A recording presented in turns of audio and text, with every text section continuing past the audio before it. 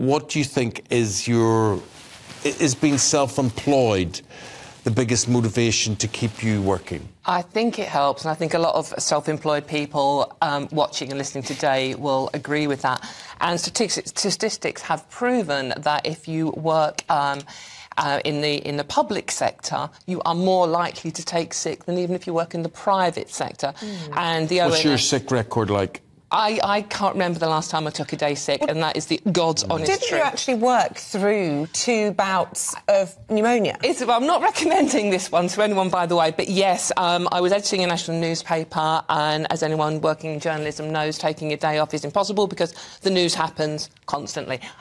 So, yeah, I worked for 2 years solid without taking a day off on holiday because I had a pretty demanding boss, and I developed pneumonia, and I was in hospital for a day, and then I went straight back to work. Do you recommend that, though? No, as I said, Isabel, I'm not recommending it in any way, shape or form. It's actually a very, very stupid thing to do, and if you are genuinely sick, and this is different, if you're genuinely sick, you are, of course, entitled, and you blooming well should take time off to recover. I'm not advocating what I did. I'm also lucky enough to have a job that I absolutely love. Yeah. Mel, sure that helps. what are you advocating? What way do you see you say the system may be broken rather than people broken?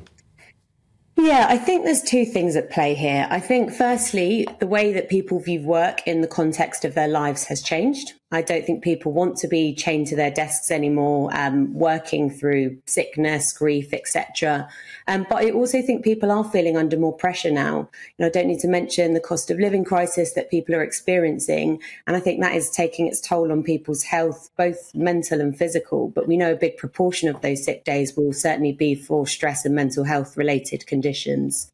And Mel, it's got to be connected to the mission creep of work. From the minute people wake up, they're on their work emails. They can get WhatsApps day and night. There's no delineation between work and home. I mean, I look at the front of the Telegraph today, and they've got a big piece at the top saying, beat the burnout, meet the investment banker, mastering the work-life balance. And people are increasingly struggling with that, aren't they? And perhaps that's why more people are going sick. Absolutely. And statistics show that since COVID came about, people were working 30 minutes extra each day. And the connection, or I suppose the balance between work and personal lives has certainly blurred since people started working from home more. But also, as you know, we've got technology that connects us to our work round the clock. There is no escape from it anymore. And I think that pressure has definitely impacted people. It always amazes me, Mel and Dom, that the people who would benefit most from unions often are the ones who don't advocate unions, and I can't see the use of the protection of unions, Dom. Look, I fully support unions. I mean, before I became the editor of the newspaper, I was a member of the NUJ.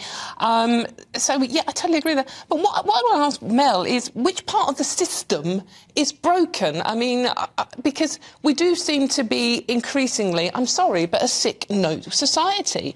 I mean, you know, if you're genuinely ill, as I keep saying, obviously you need time off, absolutely. But there's a reason that 25% of all sickness phone-ins happen on a Monday. Yeah. Now, how many of them are genuine? Come on. So which part of the system, Mel, is broken? I think people don't want to work for employees that don't value them anymore. I think people are tired of kind of working in toxic workplace cultures, and so they don't have that same sense of loyalty to their work, perhaps, that we did in previous times. But I also do think people are under a lot of pressure today. And when you look at families with children, for example, you know, both parents are usually required to work now because of the cost of living. And that has changed dramatically in the last 50 years. So you can imagine, you know, both parents often working full-time or even part-time is extremely challenging for a household, particularly under the financial strain that people are under today. I think it has really taken its toll on people, and I think they are experiencing I hear and I understand what you're saying there, Mel, but there's one big motivation in all of this, and you say people don't want to be chained to their desk, people don't want to do this, that, people are a bit broken. But people need money, people need to work to pay the bills, which is what drags them out the door and to do things that perhaps they don't want to do, Mel. But I suppose there's a reason why we have sick days included in our contract. It's expected that you'll get sick. People get sick. We're human. And so I think there's just the fact that people are taking them more. I don't think this, you know, particularly generations coming into the workplace I don't think they see working through being sick as something to be celebrated. So perhaps there was a time where people thought, yeah, I'm a bit under the weather today, I have a cold, whatever it might be, I'll just kind of work through that. I don't think people have that same attitude anymore. I mean, that just sounds ridiculous to me. If I may interrupt you, and I don't know what Dawn's views are on this, but I mean, there's one thing taking a sick day that you're entitled to when you're actually sick, but for goodness sake, if you've got a cold, pull your socks up, put your big boy pants on and get into work. I don't understand why youngsters think they've got a sniffle and they can't do their job. They're not sick. Say that again, Mel. I was saying it's making the assumption that people are taking sick days because they're not sick. And I think what we also can't measure is when it comes to mental health or poor mental health, I think people are taking more days there.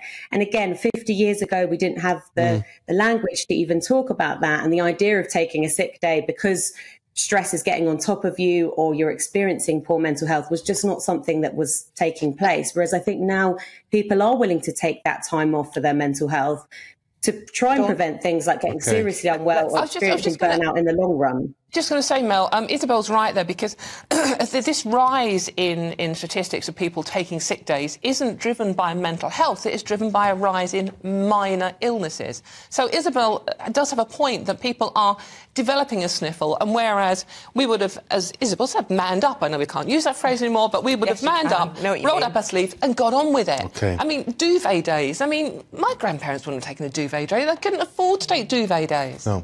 OK, Mel, got to leave it there. Thank you very much indeed. Dawn, thank you very much indeed. You. No, I do have to say, Dawn, I mean, I would sum you up as... God. No, I think there are there are people in life who are susceptible, there are people in life who are victims, whatever. You are completely different, because even in your down days, your days off, you're working, as in, and I don't mean, I mean you're working on yourself, grooming yourself, the way you dress, the things you do, the activities that you do. So do you think you're exceptional? I think you're exceptional. Thank you very much as well. Mutual love in here. I don't think I'm exceptional, Eamon, no.